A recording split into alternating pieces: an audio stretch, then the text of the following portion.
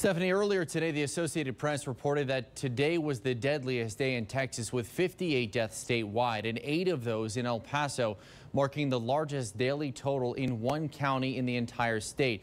But if you take a look at this graph from Health and Human Services from the state, there's today's date with 8 deaths located right here. This is 8 deaths represented there, but the city only reported 2 deaths.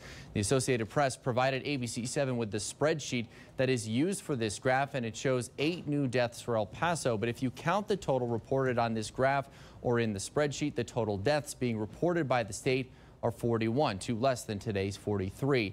Now, if you look at all the daily new case counts up here, they're all a day behind. So tonight's 151, as you see here, that's where that spike should be, won't show up until tomorrow. As for the spike of 8 deaths, you can see here that there are 2 days in a row where each of those 2 days they're reporting 0, when actually we saw 3 and 5 respectively, for a total of 8 showing up represented by this spike right here, which we've reached out, by the way, to the city, which was unaware of the state's reporting lag, and they are reaching out to the state. Stephanie.